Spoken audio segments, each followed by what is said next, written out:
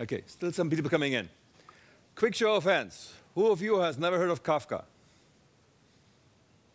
Okay. Who of you has used Kafka?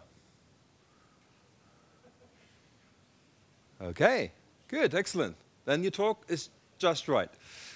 Introduction to what Kafka is, and introduction for those of you who have some idea but want to know more about it. All right, so very brief word about me. My name is Sven Erik Knop, or Sven will do the job just nicely. I am not Swedish, I'm German, but I live in England. I've been with Confluent now for a bit more than a year, and you find me under that Twitter address. Right, Confluent. Who of you has heard of Confluent? One person, good Lord. Okay, right, who is Confluent?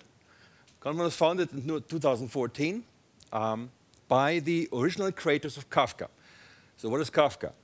Kafka was created at LinkedIn in 2010 by Jay Krebs, Neha Nikade, and Jun Rao. They gave the Kafka itself to the Apache Software Foundation, open software, in 2011.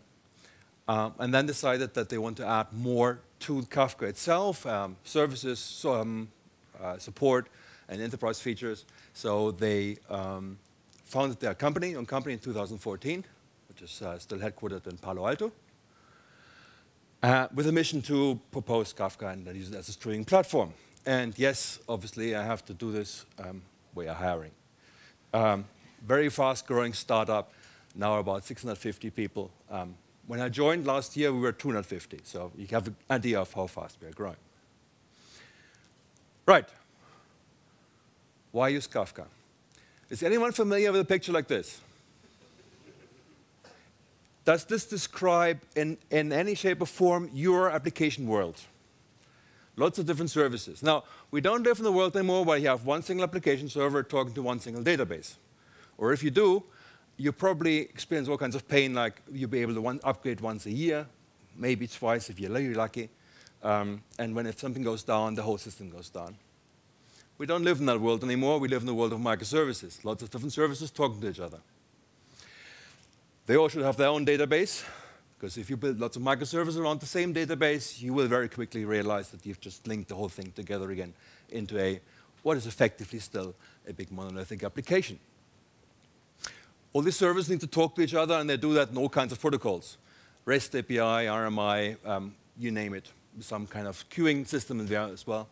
They produce log files, they produce debug outputs and other bits and pieces, and they have to go somewhere.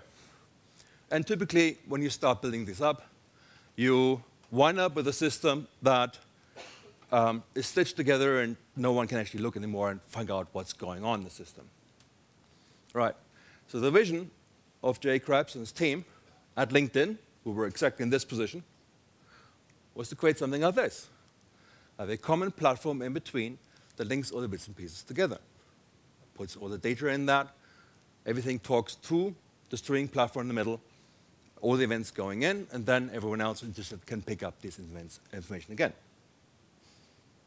So the question now is, what is Apache Kafka? Any ideas? No one. Who thinks it's a publish-subscribe queue? A few people. Hey, good. Who believes our marketing department and says it's an event streaming platform?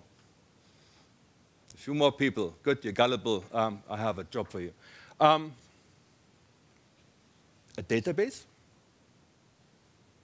Not really a traditional database, but if you look at some of the talks around Kafka, you will find that people talking about an inside-out database storing. All of this is not what Kafka is. It's what Kafka does. What Kafka is an immutable log. An immutable log. What does that mean? Well, you know what a log is. You write something to the end of a file. Immutable, you don't change the content beforehand afterwards. You only change things by appending things to the end. That looks a bit like this.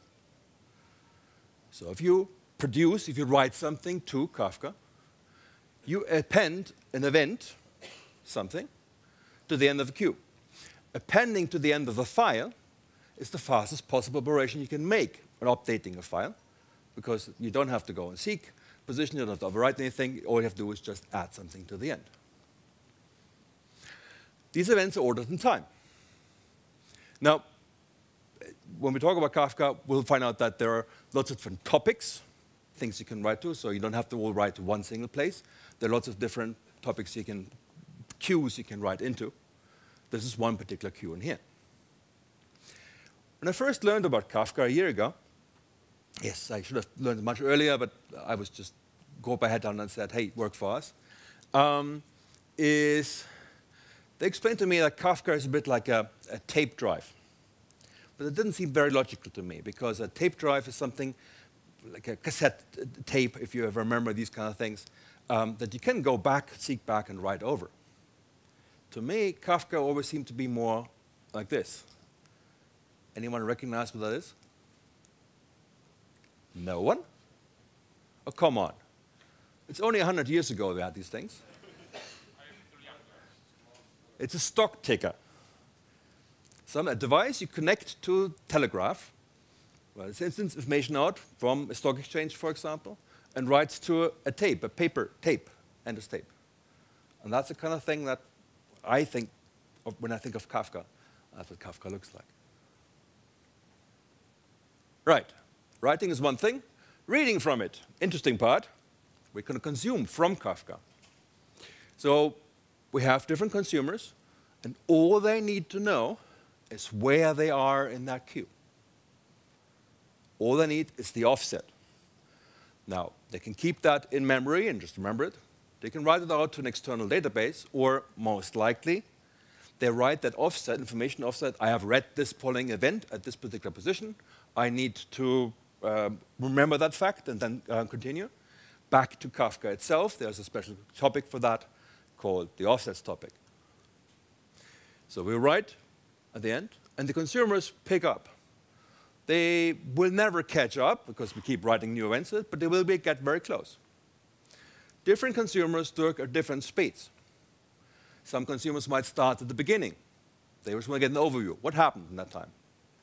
Some consumers are trying to be as close as possible to the time. Now I have a picture for you of what the consumer looks like in reality as well. There you are. So these lovely ladies over here, they read from the topic, piece of paper. They have an offset, the position they currently read on. There are two of them independently working on it. And we even can talk about retention, because at one stage, we have to throw stuff away. We can't write forever to a topic. Why? Because there is no such thing as infinite disk space. And if you still believe that kind of thing, I have a bridge to sell to you. So at one stage, we have to throw them away, and there's the bin that goes away, retention. After a while, the messages disappear. How long is something you set up. By default, Kafka keeps events around for 7 days. You can set it up to do 6 hours. You can set it up to keep the data for a year if you want to. So that's publish and subscribe, or in our case, produce and consume. Read data off the system, write the data to the system. If the consumer, especially the consumer at the end there, cannot catch up, we have a problem. If the consumer is faster than the producer, it's easy. Yeah, well, consumer sits around idle, waits for the next message to come in. If the producer is faster than the consumer, we have an issue, because suddenly our disk space is filling up, and retention will kick in before the consumer can catch up, so we're going to lose messages. That might be an issue, it might not be an issue. If it's your credit card statement, or if it's your last bank changement or order you just made, when the consumer can't catch up, you won't be very happy about that. How do we solve this problem? Well, if they want multiple consumers together, but they can't share the same offset. Sharing the same offset is just as insecure. If one of them crashes, the other one can't pick up from that. So the typical way of solving this problem is to parallelize things, shard them, or in our case, partition them. You can split a topic into multiple partitions. And then a producer can write to them. Now, by default, it just goes round robin and writes one to the other. And that's fine, it's just very parallelizing it. But of course, this has one issue. which is the order is gone. Yeah. The order that first we preserved. Sorry, should I move that away? There's some Swaggy afterwards. Pick it up. So for a topic with a single partition, the order in time is guaranteed. If you spread it out over multiple partitions, the order is not guaranteed anymore. Think of the consumers. The consumers tend to read things in batches because it's much faster this way of reading, I don't know, 50 or 100 events than just read a single event of. So they would read from the partitions in different order. You can easily test that by writing 1, 2, 3, 4, 5, and so on into the topic. And if you then go and run a consumer reading off that, you will see data coming in batches with the number offset, the number of partitions they have in there. How do you solve this problem? Well, use a key. Now, a message going in, a record, the event, is actually made of several parts. One of them is a meta information, offset, timestamp, and so on. Then there is an optional key. Don't have to provide one. And then there's the message itself, the value, the payload of that. If you provide a key, then by default, we will take the key. We calculate the hash from that, modulo the number of partitions we have, and that gives us a number. Which means if your key, for example, is your customer ID, or your bank account ID, or a stock ticket symbol, or the particular sensor that you read data from, then the order for that key is guaranteed to be preserved. But it is not true for all keys. But does it really matter whether you make a payment to your account and I make a payment to the account, where things are ordered in time? Most of the time, that's not the case. So this is the way you split things up. You take a topic, you create partitions for it, you define a key, a sensible key. Timestamp is not a sensible key, because the hash of that is just an arbitrary number. And then you have a topic you can read from. Right. Now, how do we actually work with these multiple partitions? Well, we group consumers together. Multiple consumers working together in consort, reading from one topic. Each of these consumers is in a consumer group. And that consumer group itself will read all the information of a topic, all the different partitions. A partition is assigned to a particular consumer within that consumer group. And they're all held together by a group ID. It's just the name that defines in that. Now, this is dynamic, which means if I lose one of them, let's have here 1, 2, 3, 0, 1, 2. Of course, with your computer experts, we start at 0. And we have 3 different partitions here. If I lose this partition, this consumer reading from a partition, then I'll simply assign this partition to another consumer, and it keeps on reading. And that works in console as well. So let's say you have 20 partitions, and you have 2 or 3 consumers. And then you find that it doesn't scale anymore, it doesn't catch up anymore. You simply add dynamically another consumer with the right group ID to it, and we'll run a repartitioning event and assign the partitions to different consumers now, and then they continue to work, which means we're guaranteed that we can catch up. And if we have too many consumers around, for example, more consumers than there are partitions available, then they sit around idle, and I can switch them off. Dynamically expanding that, reducing that, is a very important feature of something when you build a distributed application, because it means you can scale during the runtime. You don't have to bring the system down. Now, scalability this way is one way. How do we actually guarantee the data is there where it's supposed to be? If I write information to disk, who of you uses a database? Aha, more people. Good stuff. Now, if you run a commit on your database, you know that data is supposed to be safe. Follow the ACID properties: atomic, consistent, isolated, durable. You write down a disk, you typically run an fsync. You actually force the data onto disk. That takes some time, which is why you're trying to optimize this in some way, shape, or form. Kafka doesn't do this by default. It doesn't push data on disk. We sometimes need to deal with hundreds of thousands of messages a second. And if you push them down, every single one on an fsync, it would not be able to do that right down the physical disk. Also, if you actually look at the layers inside the kernel and when it actually physically hits the disk, there are quite a few layers in between. You're never exactly 100% sure whether this works properly or not. A better way of solving this issue of guaranteeing the data is there and speeding up the process is to, again, parallelize it. In our case, through replication. And you see, this is supposed to be a replication factor equals 3 at the bottom. I didn't quite think it would cut off at the end. So here we have 4 different brokers. Kafka is made up of brokers. Broker is just a bit of program you run that your consumers and your producers communicate with, write to, read from. So we have 4 different brokers here. We have a topic 1, and we have 4 different partitions. And with a replication factor of 3, let's see if this magic works. By pressing this button and then going there. Ah, fantastic.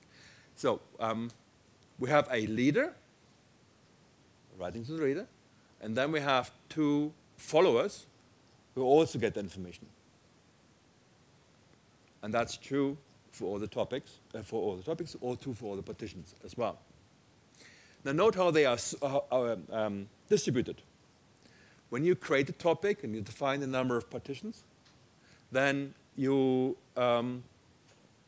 have a round-robin fashion where the leaders and where the replicas are, so to spread the information out as evenly as possible across all the brokers.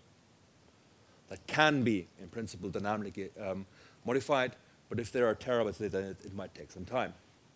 Typically, you set it up beforehand in a reasonable fashion. And the broker will just automatically do for you. So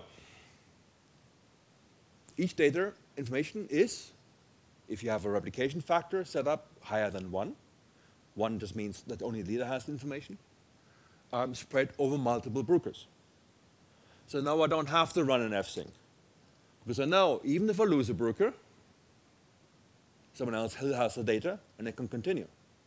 I will even dynamically reassign the role of the leader to another broker, in this case, that one here. And work can continue. Now, there is a catch in this picture. I'm not sure if you saw that. I have a replication factor of 3, and yet this particular partition, actually the last 3 partitions, if I remember correctly, don't have a replication factor of 3 anymore. They lost their broker that actually does the work. How is that going to work? The first question that I ask is, what is the thing about producers and consumers talking to the leader, and what are the guarantees you make to the producer? The thing about the leader is, your application only talks to the leader of a partition. It doesn't talk to the followers. It's the job of the followers to pick up information from the particular leader. That's how these things hang together. Which means, effectively, the error is on the wrong way, but it doesn't matter. So producer writes to the leader, the partitions pick up. The producer itself, in its configuration, defines the required guarantees about the data. So there could be, this is the AX value down there, acknowledgement value. You can set it to AX equals 0, fire and forget. I don't care about the data, I just want to write it somewhere. I'm not sure how useful it is, but sometimes it's just log information. If it's there, it's good. If it doesn't, it goes away, who cares?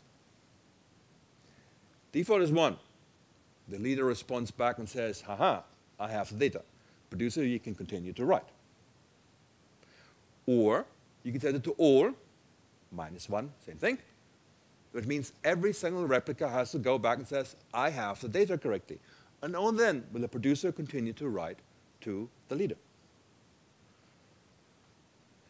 If I have 3 brokers, a replication factor of 3, I set my producer to AX equals all, and then I lose one of the brokers. What happens? I can't write anymore, because I never get the acknowledgement back. So we need to find a compromise between these 2 sets. And that is, wait, back.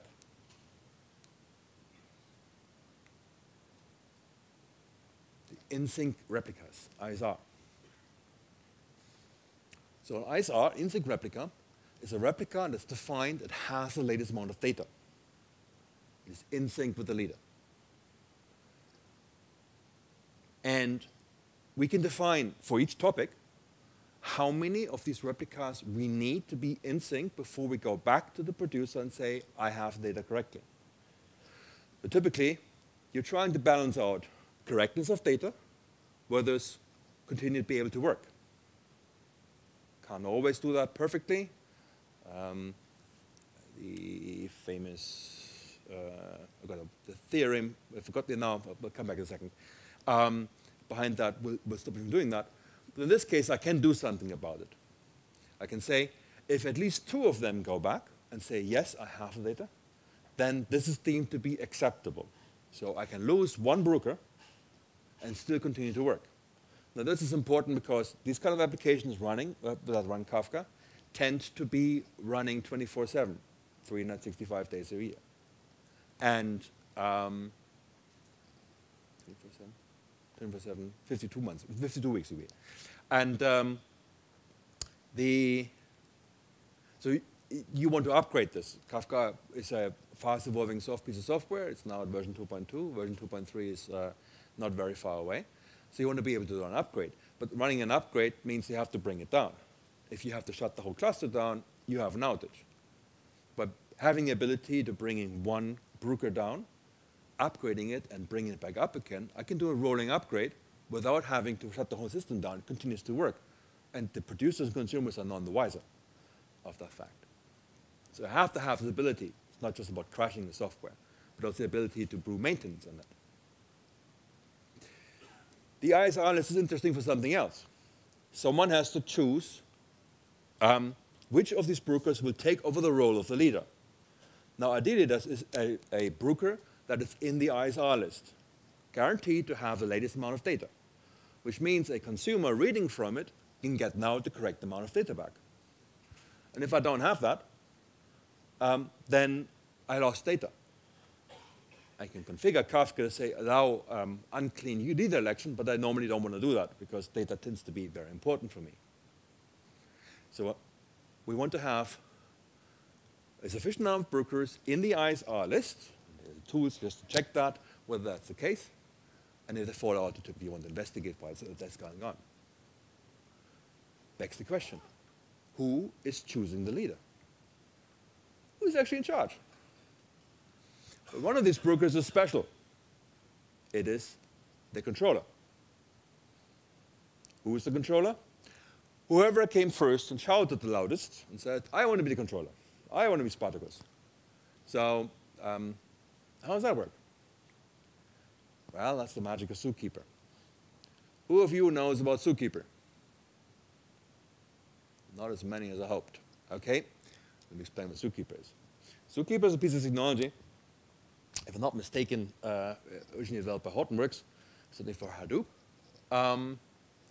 that allows you to work information like this, like who is the leader at the moment in a distributed system. It's based on a quorum. A quorum-based system means that a majority, at least more than half of the members, have to agree on the state of the world. In case of 3 nodes in here, Zookeeper, you can configure it as higher nodes if you like. That means 2 of them have to be live, 1 of them can go away, and you still have a quorum. You might know it's from politics. So they talk to each other, and they make sure that they're all alive. Zookeeper is a key value store, effectively, where the keys are sorted in a tree, like a file system. It starts with slash, then there's a slash controller, there's a slash broker, there's a slash Zookeeper, and so on, and there might be subdirectories in that as well. These nodes you put in there can be of 2 types, Z nodes. They are either persistent nodes, lookup table. Kafka uses this to write information about the topics, about access control lists, about users, about quotas and stuff like that in there. This is persistent data that we need in case we bring the broker down, bring it back up again. We need the persistent data. Kafka doesn't store that kind of information in its own storage systems. And we have, I love that word, ephemeral nodes. Nodes that go away. This is a node that are linked to an external process, in my case a broker, with a heartbeat that goes on and has to go back from time to time and said, I'm still alive. And if the heartbeat goes away, by default that's 6 seconds, then we declare that particular broker dead. If that broker dead is the controller, well, then we have to elect a new controller. And then next in line of that is another controller. A broker will take over the role of a controller. That's how things work together. So if you are, after this talk, interested in Kafka and want to try it out, you can download Kafka either from the Apache website or from the Confluent website. And you will always have to install a zookeeper and a broker. The default setup, Confluent dev environment, just has one zookeeper, one controller. You have to have the zookeeper in place because we store our persistent data in that. So information like topics, which you need, otherwise you can't write to anything.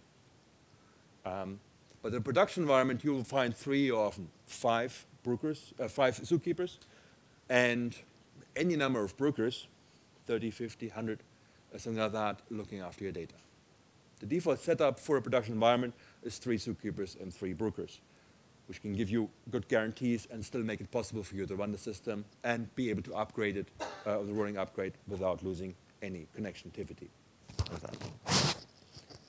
Very good. So that's all I have to tell you about how Kafka internally works. I could go on for another day or two. There's a training course that tells you just the preparation part. It takes 3 days because there are lots of details behind it. But as a quick overview, for the technical part, that's sufficient. Now the question is, why do you want to use this? What's Kafka actually use case for? It's simple for Kafka, like a K with the different nodes. These almost standard way, the gateway drug, so if you speak, for Kafka is extracting data from a database. Are you familiar with the term ETL? Some nodding. Extract, transform, load. Take data out of one system, do something useful with it, hopefully, dump it into another system. Why do you want to do that?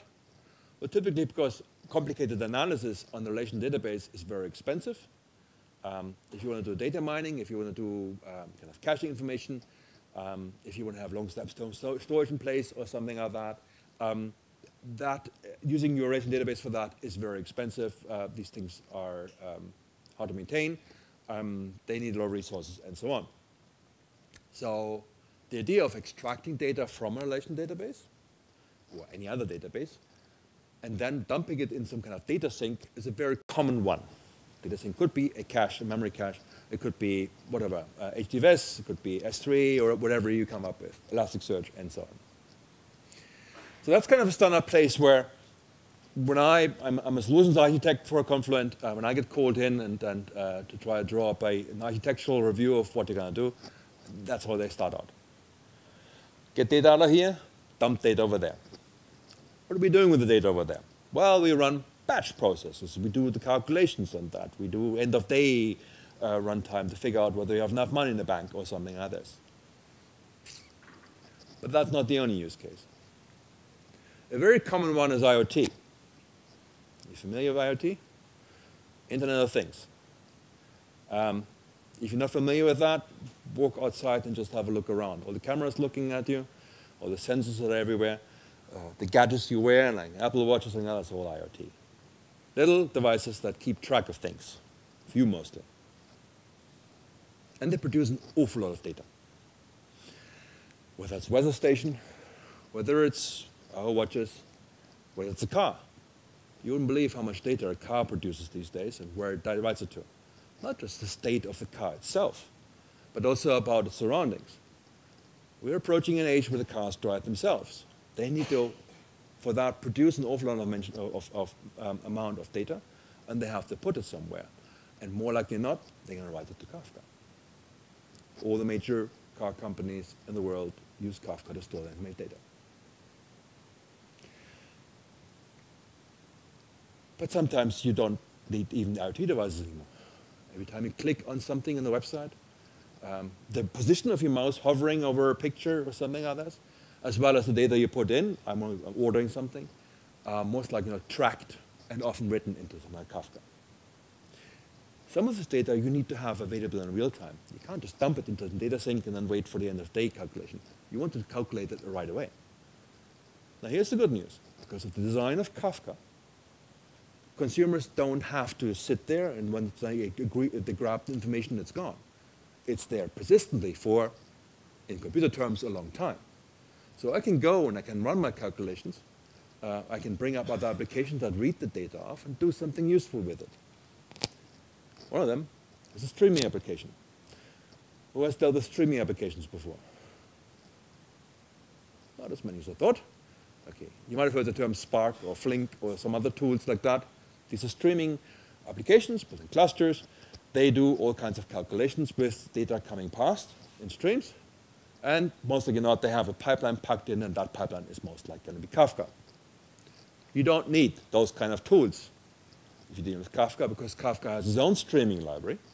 And with its own streaming library, you can extract data from those topics. You can do calculations in them, filter them, exchange, enrich the data, for example, or X out your credit card number, or filter down to the amount of information you need, anonymize the data, for example. It's a quite typical question you have. Or group them together, maximum with them, a time window of 5 minutes or something like this. These are kind of streaming locations. And they write the results back to another topic, which you can then use and write into a data sink, for example, or put it on a screen somewhere. The streaming API provided in Kafka is based on the producer and consumer API. At the bottom, everything is based on the producer and consumer API. By the way, Kafka is written in, what do you think? Scala, very good, excellent. That's true-ish, as in it started out in Scala, but nowadays it's written in Java 8. And we're just pushing it to Java 11. So the core is written in Scala, but all the additional bits and pieces of that are written in Java. So it's the truth of the producers and consumers. They can be written in Java or Scala. Actually, there's a C++ API that stops there, doesn't have the streaming API, but you can write the things in Python or in Go or in Node.js or something else as well. So the streaming API is built on top of the producers and consumers if you program in Java or in Scala. It uses a DSL, a domain-specific language, to define the different nodes, the kind of process you want to do, to build a so-called topology. And then you start it off, and it just runs, tracks data from one or several topics, and dumps it into typically one or several topics as well. It uses a state store for that. In our case, as RocksDB, you can configure it to be something else, but RocksDB is quite useful for that kind of purpose, to keep track of things. On top of the streaming API, we have actually built a non-language specific thing I called KSQL, Kafka SQL. That's not SQL as you know it from the relational database, although it uses similar kind of syntax, select from, and so on. It is a streaming process. The query they run there will never finish. They are effectively just representations of the streaming API, but it's still a reasonably complex piece of code, but here you can just write on a single statement, and you run this in KSQL. KSQL is a KSQL server running with that just connects to this and does all the hard work of building a streaming application for you. So you can build a whole application in Kafka, extracting data from a database using, there's a connector API that allows you to read data off sinks without any programming, it's just a configuration file. Dump data into a sink like Elasticsearch or Hadoop or something like that. Again, a configuration file specified, start it up, and it follows that. And in the middle, you can transform the data using KSQL, and you have written the whole thing, a whole application without writing a single line of code, just configuration files. Right. That's all I have time for. Just a few bits and pieces. If you are interested in Kafka, obviously go to our website or go to Apache Kafka website. Our website has more information on it. It's an enterprise and professional services setup. There are a bunch of books that are available from our website. You can download as PDFs for free, including Apache Kafka, the definitive guide, which is the very first thing I wrote when I read when I started out, which is actually written by Neha. Gwen Shapira, who is Force of Nature, and Todd, who I believe is here somewhere to give a talk as well. Another very good book I can recommend if you're interested in event-driven design, what you can do with Kafka beyond the simple putting data out and writing data somewhere, is the book by Penn Stafford, a good friend of mine, who is based in the UK office. It's a short book, but very intense book. There are also Kafka summits. One of them is in London next week. I believe there are a few spaces left over, so if you have a budget left and some time left, it might be a short term. But definitely, if you're interested in that kind of thing, and San Francisco is a big summit. We actually have 3 summits per year. The New York one was the beginning of the year, London, and then San Francisco in September. I have a couple of talks running in there. I hope I can make it there as well. Go to kafka-summit.org. It is organized by Confluent, but it is open source. Lots and lots of people talk about their experience with Kafka, what they've done with it. From an open source point of view, they're not necessarily Confluent customers. Right.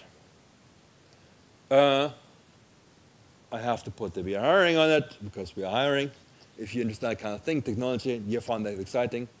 You want to work in a